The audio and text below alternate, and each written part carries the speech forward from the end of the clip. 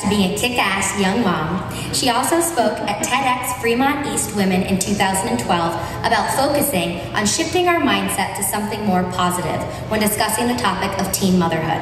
This year, she will publish a full-length book on the subject. Please welcome Danielle Ford.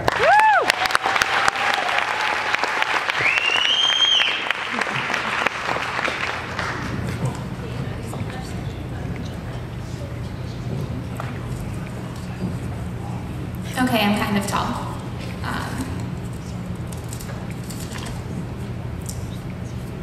I got pregnant when I was 17, and it was really tough. I definitely wasn't focused on myself. I wasn't thinking about, what am I gonna do with my life? Can I go after my big dreams? It was literally, am I gonna be with this guy for the rest of my life? How am I gonna get through school? Will I ever be able to go to college? My parents are super mad at me, and so many things I was really concerned about, and I didn't give myself the kind of attention that I really needed at that time.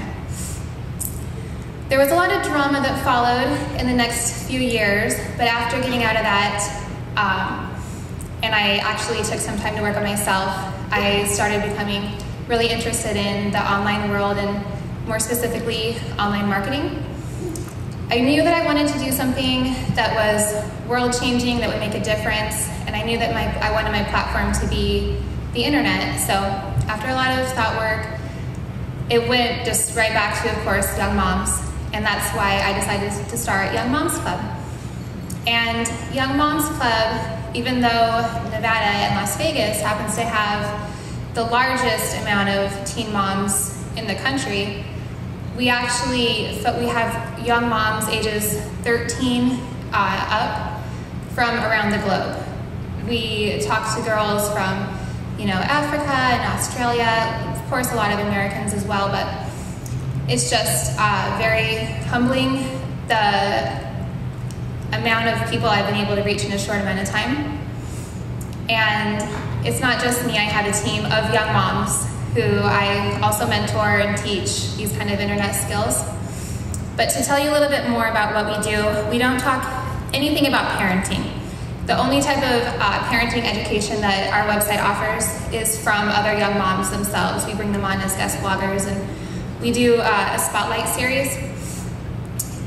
We spotlight girls who are in the situation that I was in when I was 17 or 19, in abusive relationships and wondering how they're going to pay the rent next month.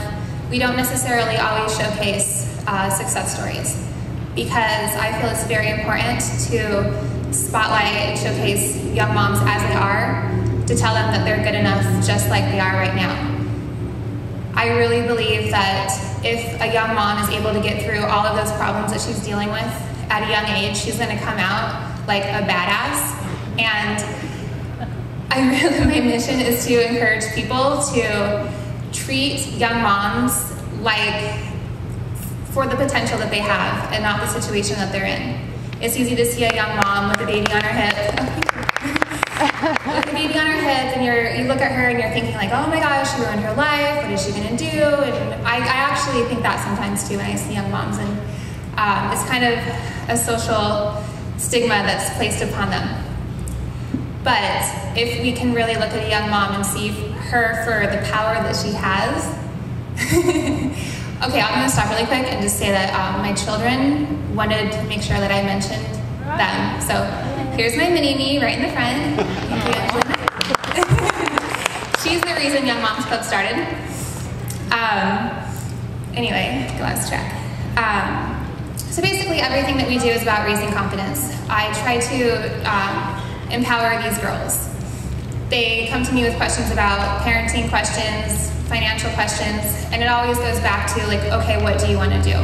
Let's figure that out. We talk about financial literacy, we talk about goal setting, we talk about self-care. Instead of giving formula, we give Victoria's Secret gift cards. Instead of giving diapers, we give, coaching lessons and money lessons. So that's really important to me. In the next year, one thing I really want to focus on is publishing my book that goes through those 6 pillars of what I believe young moms need to know to be able to come out on top. With that book, There's going to be the ability for people to run teen mom meetup groups in their living rooms if they want to, by going through that book and the workbook. Another thing I would love to start in Las Vegas, like I said, we don't have a very local reach here. That's because I don't allow myself to, because I'm very involved in my kids' lives. I try to be. But I really want to start some teen mom community baby showers and make them awesome. So keep a lookout for that, because I will be looking for help in that way. And the only thing, everyone started their speech with what they're thankful for.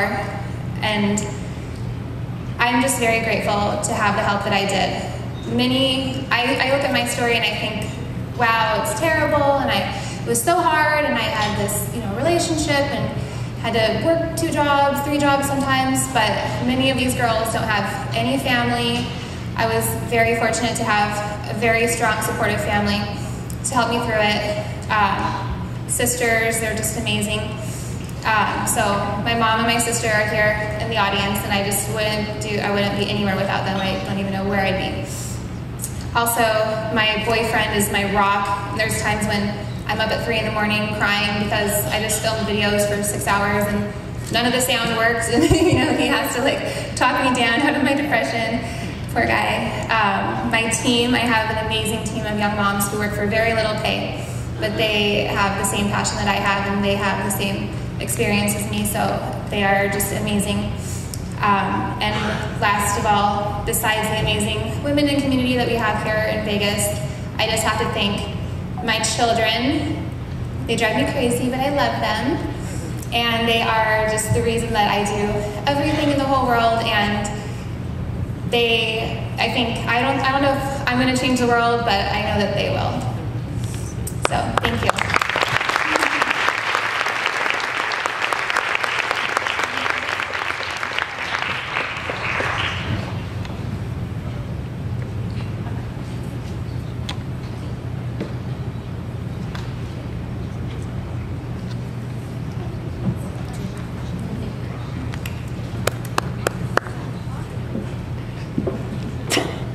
All right, next up, Vice President of Product